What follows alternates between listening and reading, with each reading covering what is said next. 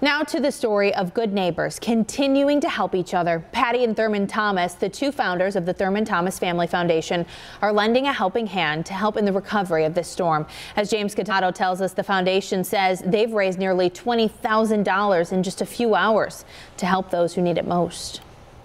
Snow is still flying here in downtown Buffalo. Now, while the majority of the snow has stopped, the roads are still slick here on main roadways. People are still shoveling out of their driveways, and it's an all-hands-on-deck effort by people in the city, community members, and organizations to get them out.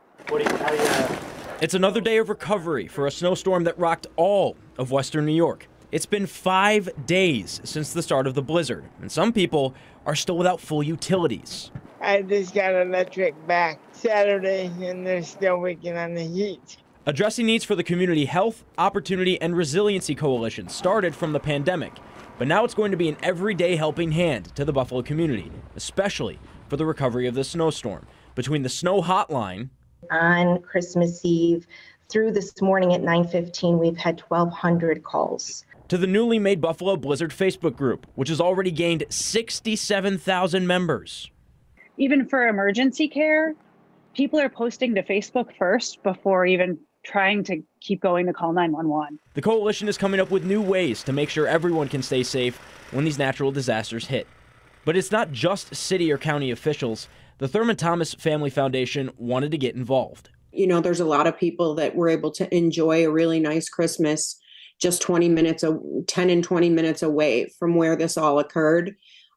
You've got to feel for these people. Since they opened their recovery fundraiser for the storm, it's raised nearly $20,000.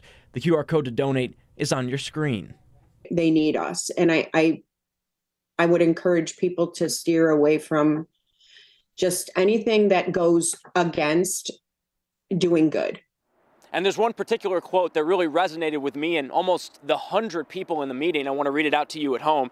It said, "Thank you all. So much love in our community. People power. We are the solutions we've been waiting for." While the county and the city of Buffalo are working as hard as they can to get these people shoveled out, it's the city of good neighbors that's also having a massive helping hand and helping people return to normal again.